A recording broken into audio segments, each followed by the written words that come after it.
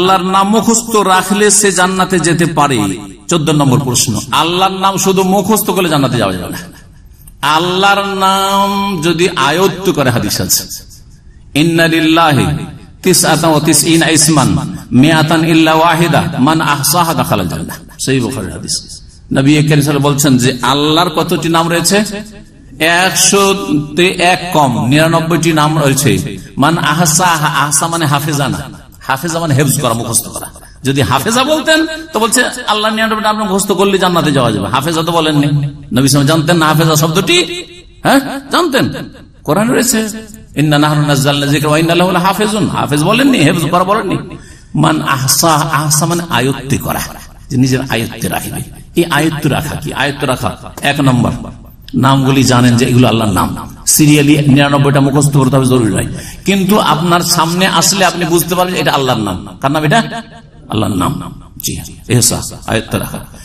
এর অর্থ বুঝা, রহমান মানে কি, রাজ্জাক মানে কি, আর গফফার মানে কি, বুঝা গেছে না? আর করিম মানে কি, মান্নান মানে কি জানা, অর্থ বুঝলেন। তারপরে সেগুলির মাধ্যমে দোয়া করা, সেগুলির মাধ্যমে কি করা? দোয়া করা। সেগুলির বাস্তবায়ন করা, সেগুলির কি করা? বাস্তবায়ন করা। 4টি কথা বললাম। আয়াত এই নামগুলো কি কি করা? জানা যে এগুলি আল্লাহর নাম, এগুলো কি আল্লাহর নাম, এর অর্থ জানা।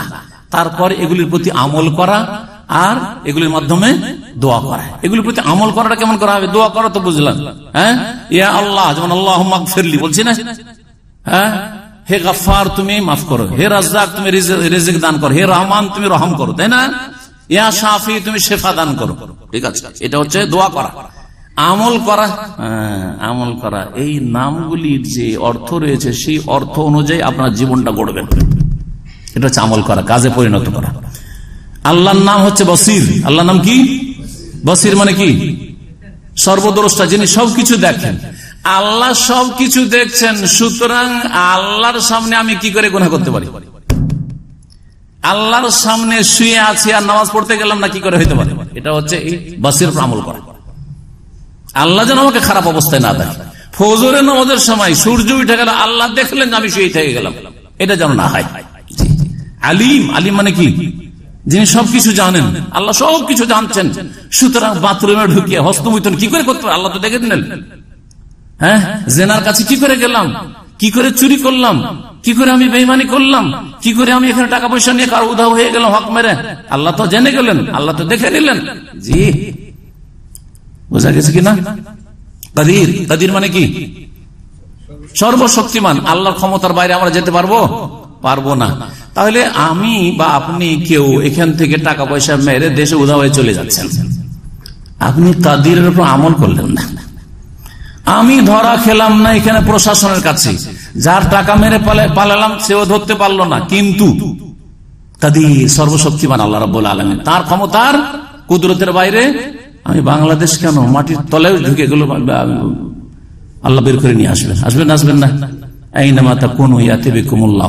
যেখানেই থাকো না কেন আল্লাহ তোমাদের সকলকে হাজির করবে সেই দিনে। এগুলো হচ্ছে কি করা? আমল করা। এর মাধ্যমে জিন্দগি সুন্দর হবে। তাহলে এই 4টি কথা মনে রাখবেন। কে বলতে পারেন আল্লাহর নামগুলি সম্পর্কে যদি এই 4টি কাজ করেন তো জান্নাত পাওয়া যাবে? পাওয়া যাবে না? যাবে না? হ্যাঁ, জানা যে এগুলি আল্লাহর নাম, ওকে ফাল থাকা, মুখস্থ সিরিয়ালি থাকার না থাকা। হয়তো 99টা জুড়তে পারবে না, কিন্তু আপনার সামনে আসলে এটা আলিম আল্লাহর নাম, কাদির আল্লাহর নাম, জি রাকিব আল্লাহর নাম, জানছেন? জি অর্থ বুঝা, রাকিব মানে বুঝতে হবে, নাহলে কেমন করে আপনার উপর তাসির হবে। বাসির মানে বুঝেন না তো আপনি তো আল্লাহর সামনে পাপ করতে থাকবেন। হ্যাঁ জি, আমল করা, এগুলো হচ্ছে আমল করা যেটা বললাম।